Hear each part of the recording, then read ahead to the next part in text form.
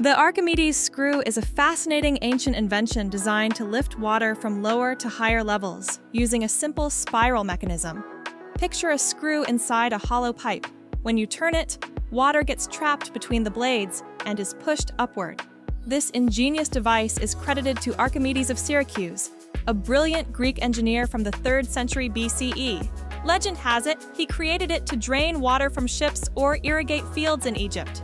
Here's how it works. The bottom end is placed in water, and as the screw turns, pockets of water are lifted higher with each rotation, pouring out at the top to irrigate crops or fill reservoirs. It operates without electricity, relying solely on manual turning or gravity. In ancient times, it was essential for irrigation, draining floodwaters, and moving water to aqueducts.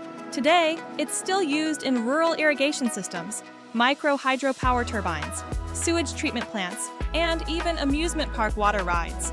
Interestingly, if you run water down through an Archimedes screw, it can generate electricity, making it a clever solution for low-head hydropower in small rivers.